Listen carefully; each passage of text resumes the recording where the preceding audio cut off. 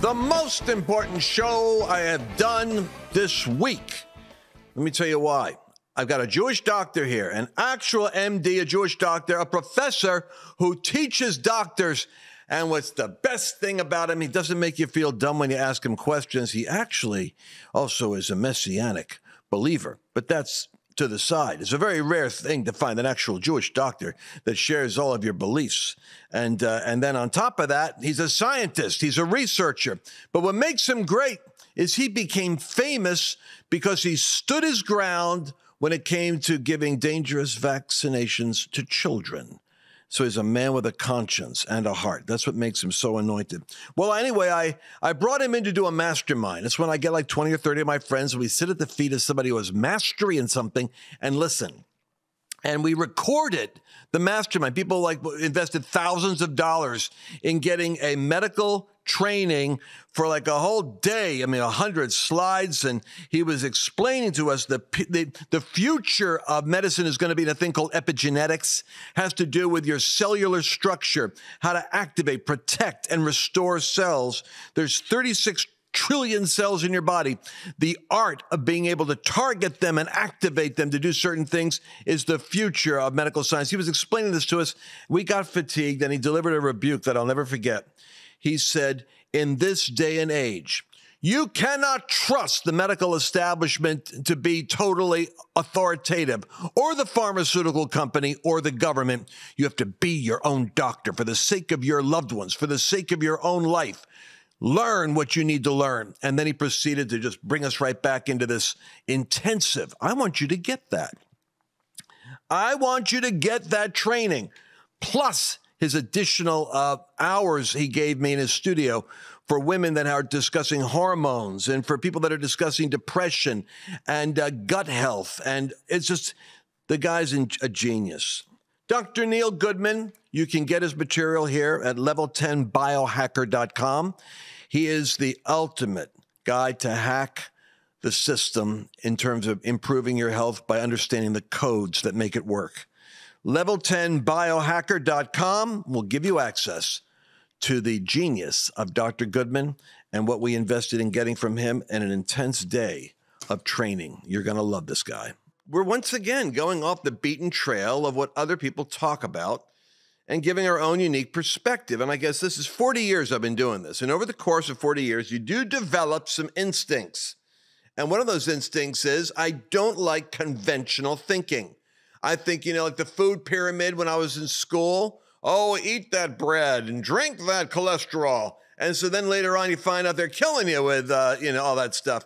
So I'm looking at all things conventional and saying, no, we need to have unique, out-of-the-box thinking, because it might be closer to the truth.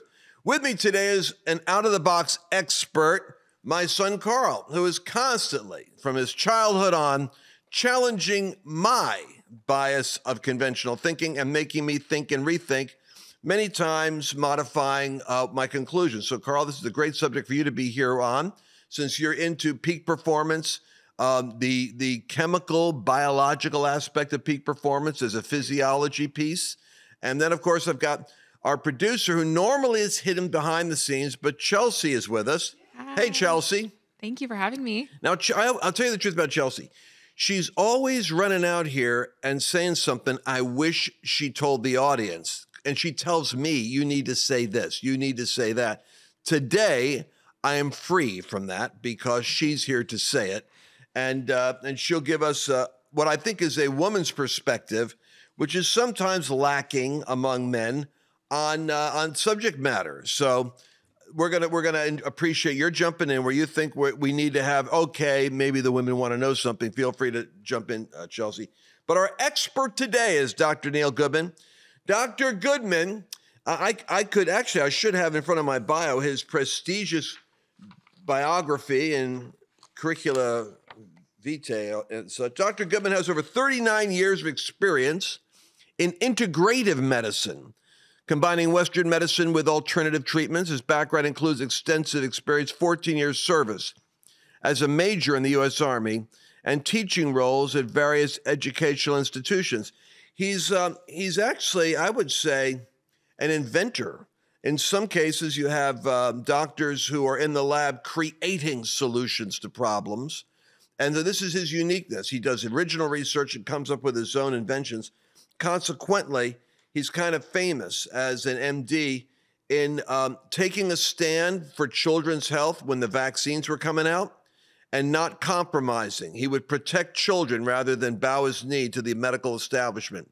That's when he got on my radar as a hero, one of those rare doctors who is not only competent, but will not compromise his integrity in order to make a living, even if it jeopardizes his status in his community, in the hospital, etc. He's a courageous man, an original thinker, and as it is, a believer, which is fascinating. You don't run into many Jewish doctors who share your messianic worldview. But Dr. Neil Goodman, please join us. Good to see you, my friend. Great to see you too. Thank you for having me today. All right, so you are you did a powerful session, and when I first met you, at our Level 10 event in California, and the audience was so enthralled that we just did a poll with the group, and they all said they wanted to have a special seminar with you. Well, we never got around to having 100 or 200 people come back to be with you like that till we actually had, we went down to the Trump Doral and did another health and wellness summit. Everybody was blown away. Second time, we did a mastermind with you. And here's what I finally realized, Doc, then I'm going to let you do all the talking. What makes you unique in my world isn't the fact only that you do your own original research, that you come up with solutions to problems that are really scientific breakthrough, but that like Jordan Peterson, you don't dumb down what you're saying in order to, in a sense, put the cookies on such a low shelf that it sacrifices medical science in order to communicate an idea to the average Joe. You talk to your students as though they were medical students. You demand of them a level of sophistication that you know they're capable of, but aren't really required to. When we go to doctors, they treat us like we're stupid. They have the answer, and the answer is this prescription or this procedure. You, on the other hand, discuss how did we arrive at that conclusion? What are the alternatives to that conclusion? And what are some potential therapies that are outside the box of what we're looking at now? You talk to us like we were medical students, and you know what?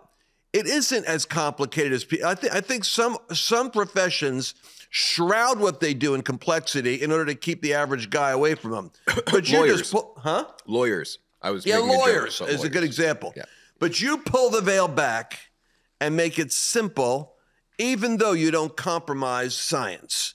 So with that thought in mind, let's kick off one of the big questions we've got, Carl. Yeah. Question number one. What would you think we want to start with?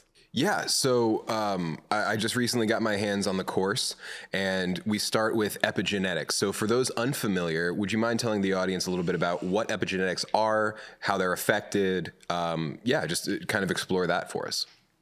Well, I think that's a good question. You know, you mentioned the course, and I guess you're going to present that option to people here shortly. But epigenetics, if you take the word apart, epi means above, and genetics means your genes or your chromosomes, your genetic information. So when you talk about epigenetics, what you're really doing is you're talking about the science of all those things that are above that speak to our genes. Those can be good things, and they can also be bad things. So epigenetics, an example of epigenetics in action would be, say, someone who smokes cigarettes.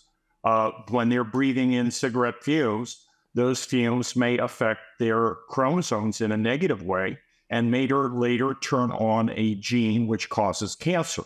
So that would be an example of something negative epigenetically.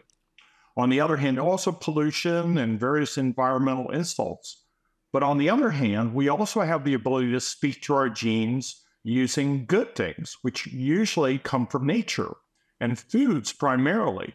So we know that eating and taking in certain foods and supplements can speak to our genes in a positive way and cause our genes to activate or express themselves in a way that won't harm us or possibly even heal us. So that's essentially the science of epigenetics.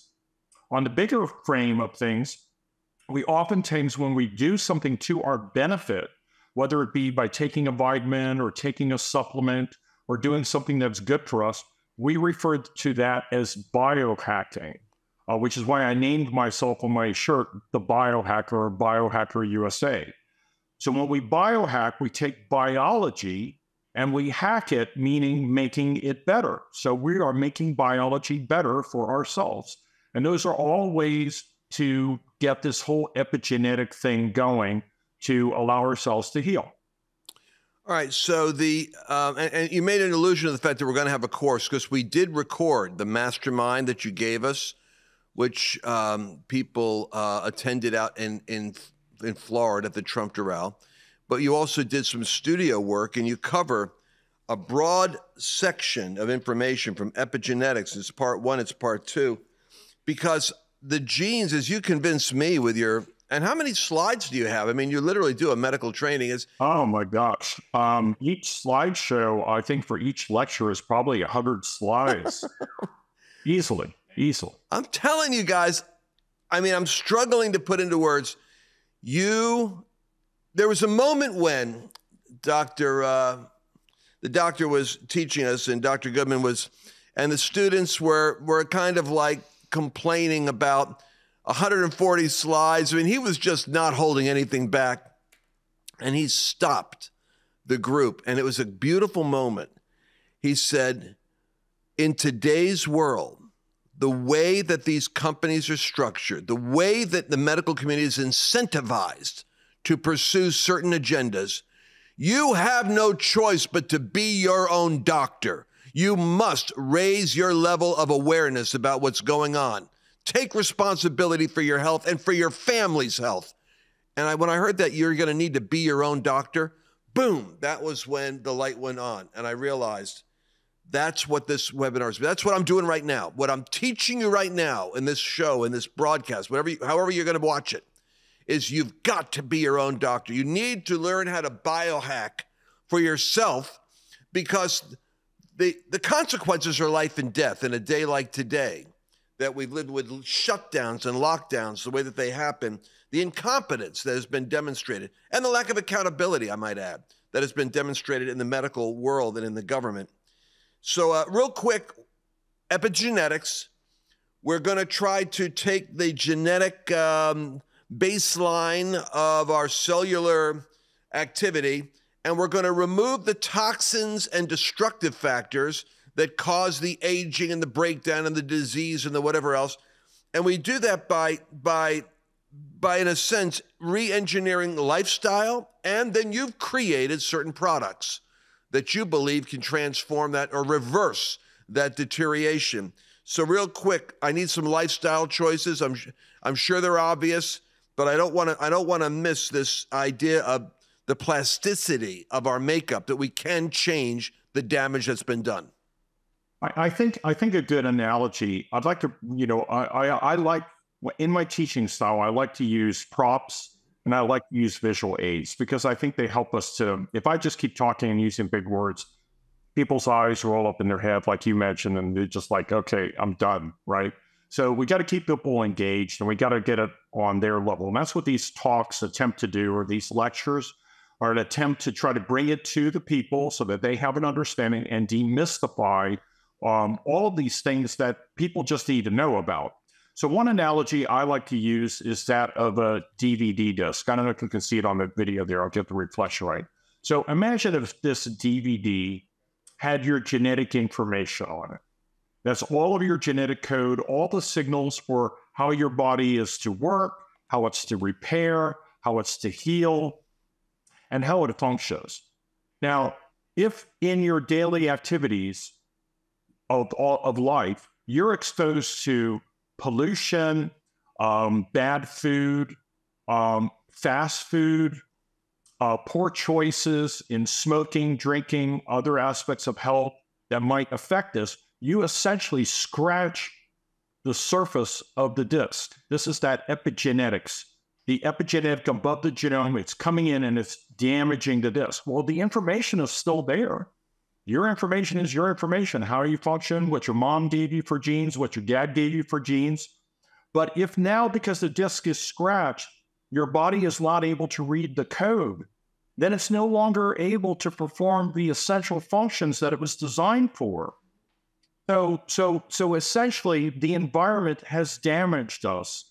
And those are all of the environmental insults that I mentioned. Like I said, food, poor sleep, a number of these different lifestyle choices, eating a lot of sweet food, etc.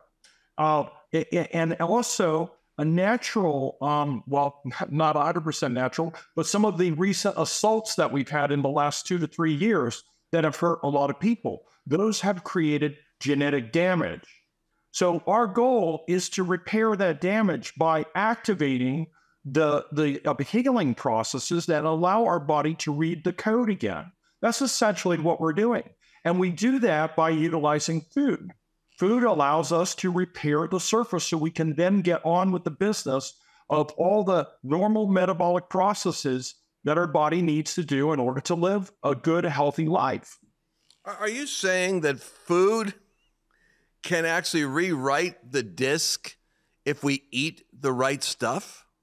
Oh, absolutely. Absolutely. Yeah. And there are, and in fact, and we talk about this in my course, we talk about specific genetic signaling pathways. They have names, and I can name some of them for you. One in particular is called the NRF2 pathway.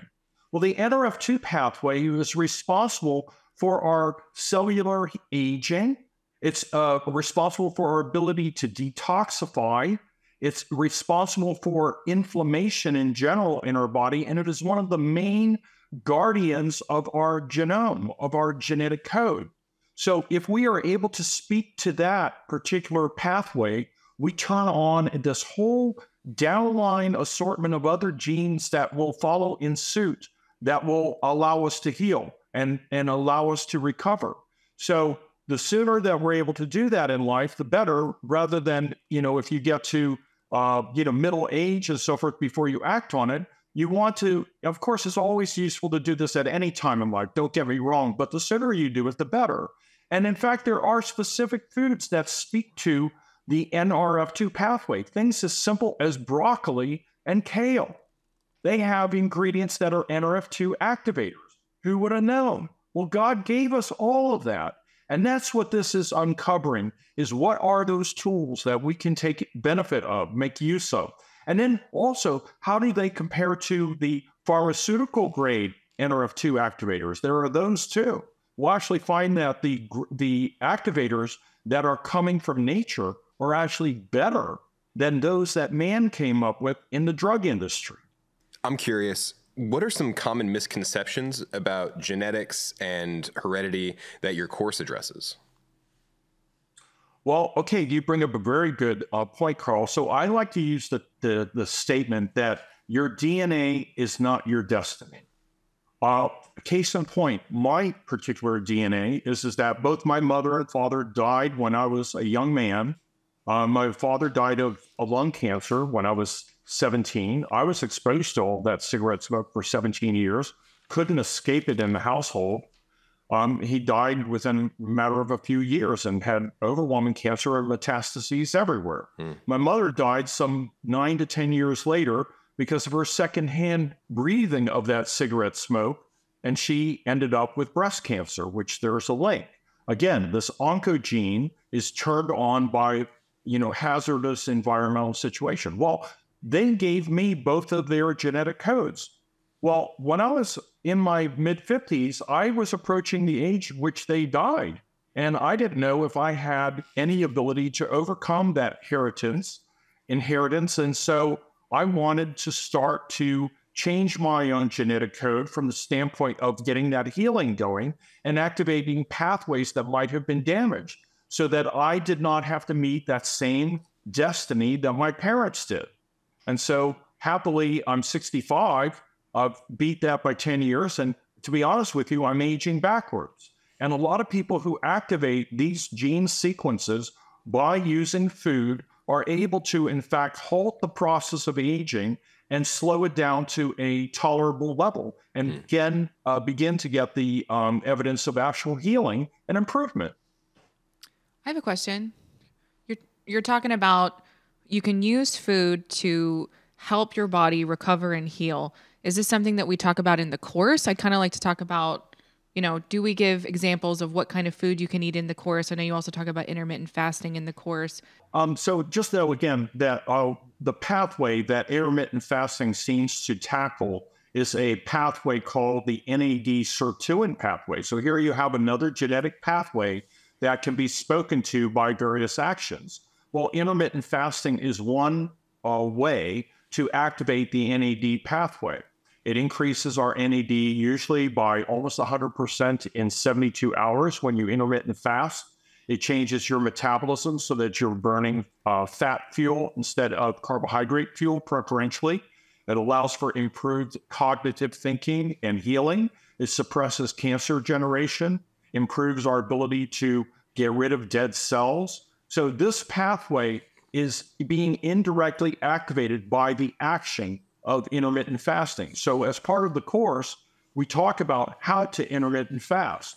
Beyond and above the other mechanisms of directly activating these pathways using supplements and food products. When you say intermittent fasting, real quick, what are we talking about? Like intermittent fasting? I fast every time I go to bed, and when I get up, I eat again. So, that is intermittent fasting. Well, we take it to more of an extreme, of course. Most people will fast maybe 8 hours. They'll go to bed at, say, 10 o'clock. They'll wake up at 6 o'clock maybe. And so that would be 8 hours of fasting. But the magic starts to happen in the body at about 12 to 14 hours of fasting. So we teach people how to delay their breakfast to lunch, try to get a little stretch on that period of time to enact certain pathways to turn on this mechanism by which we heal.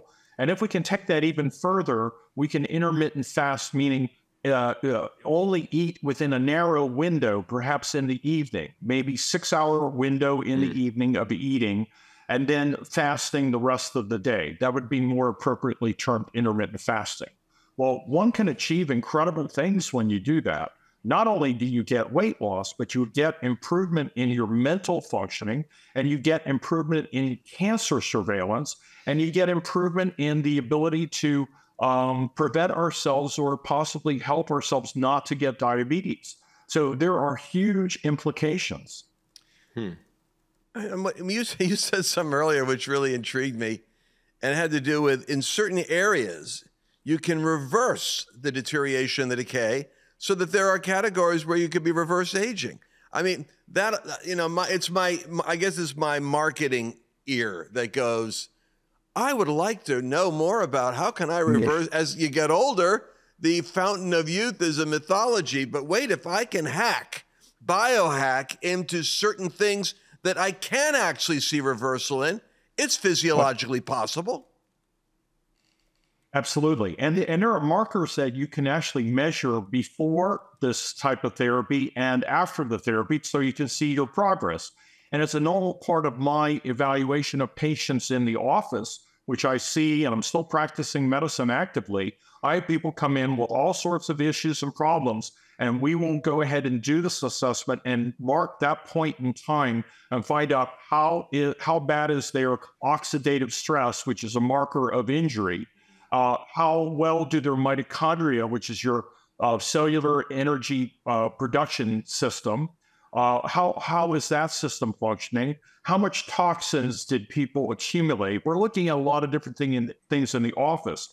But to your point, if we can identify what those are and say what their status is at that time, and then embark on this process of using nutraceuticals, that means nutritional products that act like pharmaceuticals, but aren't, that come from God, that come from nature, are natural, we can actually engage those systems and then see the patient's progress. And many patients will tell us that they have completely transformed. Their vision may have gotten better where it was bad. They may have had issues with glucose regulation or blood sugar regulation that have improved. They may have come off of some of the medicines that they were on for different health conditions. So lots of different people will experience different things. Some people who are having issues with nerve issues or neuralgias, as the term is often used, will improve. So there are many, many different facets of biohacking, or in other words, turning on the gene systems that allow for self-repair. This is so big. Okay, Chelsea, what would some of the women out there want to know about? Okay, well, I actually have one question. I wonder, is there a way to biohack your hormones? So I know hormones can be a part of your DNA, a part of your environment. It's something I definitely feel like, it's been told to me, hey, you're being hormonal. But, what are ways that we could biohack, tips and tools, you could give to help balance out your hormones? Right. Well, first, one needs to know what your state of hormones is before you start, right? That's really important. But understand that the term hormones refers to hormones are nothing more than signaling molecules that speak to certain parts of your body where they have a receptor that they talk to. And when that receptor is activated, then that hormone has an action. Well, believe it or not, vitamin D is a hormone. It's not only a vitamin, but it's a hormone. So it's important to have a good level of vitamin D. We know it affects your immune system. We know it affects your ability to think. We know it helps prevent cancer and helps prevent diabetes, and also can help be able to withstand viral insult. So that's a hormone. Thyroid hormone, which helps to regulate metabolism. So obviously, if your thyroid is affected because it has been damaged by the environment, this is that oxidative stress coming in to damage something, that now thyroid is not able to perform its function as well. When we start to activate, for example, the NRF2 pathway, we actually end up reducing this insult on the thyroid gland. And as a result, it can now produce more thyroid hormone, which enhances our metabolism and allows us to burn calories better. So those are examples of how hormones can be affected by doing these biohacking maneuvers using food and supplements. But then you also sort of allude to the concern about hormones as it pertains to women, estrogen, progesterone, and in men, testosterone, of course. Well, these organs, the testicles and the ovaries in women, also suffer from oxidative stress, meaning damage from the environment. And oxidative stress is basically a big fancy word that basically implies that they're inflamed. And when a tissue is inflamed, it cannot perform its function. So you may not need to get hormone replacement. You may only need to help that organ to heal so that it can do its normal function.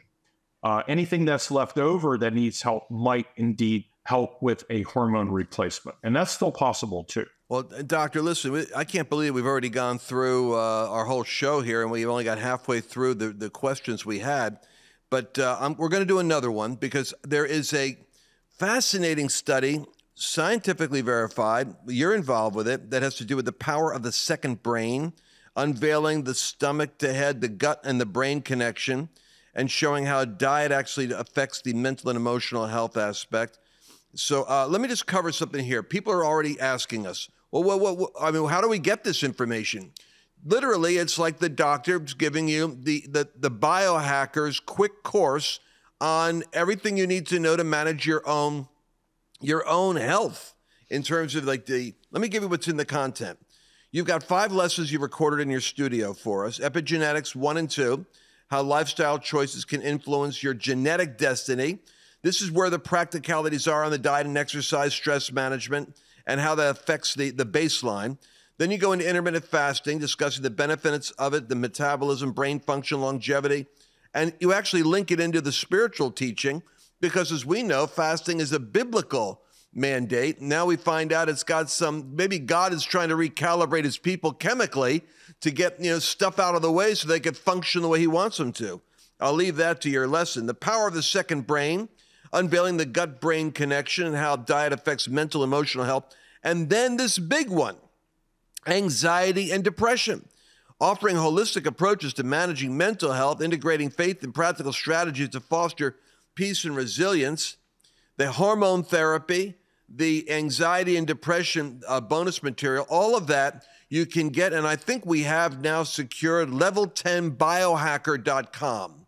That's going to be level 10 because I'm all about level 10. Peak performance for believers is hacking these codes. We've got the biohack right here. The level10biohacker.com. And Dr. Neil Goodman, I believe that and you put all your PowerPoints in there too, your hundreds. Absolutely. Yeah, no, my slides are in there because people will want to pace this at their own speed. I talk and present the material like you said, Lance, I don't dumb it down. I give big words, but I explain those words and I sort of peel back the onion. But so people can do it at their own pace. They can run through that PowerPoint at their own speed. They can print it off. They can refer to it as I lecture and speak to them, and they can follow along and take notes. Amazing. But I just can't emphasize enough. I sat through this. I have ADD, and I could sit through it, and I was engaged the whole time because of the nature of the content. My father-in-law, my wife's dad, was a doctor. He delivered more babies in Levittown, Pennsylvania than anybody else. Went to Temple University after World War II. And I developed a fascination through my wife with the whole area of biohacking because she really believed that this physiologic or this medical aspect is is 1/3 of your human experience. And you better be the one who knows more about it than the guy down the street or, God help you, the pharmaceutical company. So here's what I want you to do. I want you to go to level10biohacker.com, and what would cost hundreds of thousands of dollars in medical school for 8 years, you're going to be able to get basically in like 5, 6, or 7 lessons. I'm saying the essentials that you need to be your own doctor, take care of your own family's health. And I think we put this thing on at such a low price that I'm not going to tell you what the price is. I'm going to let you go find it because it's not what you think it is. It certainly isn't what a medical seminar or symposium would normally be. But we want to get this material out to all of our people. Go to level10biohacker.com and make sure you get this material for yourself. God is present in our DNA. And I explain that sequencing in my lecture material and expose the truth that people need to know that God is with them always. Yeah, actually, you do that. You do a medical version of the DNA and show how it ties right into the Hebraic structure of things. It's fascinating. So I can't be more enthusiastic about this. Carl, do you have any final thoughts on why this is important? On why it's important? Not that would be succinct. It's an incredible wealth of information and insight that will profoundly impact your life if you take action.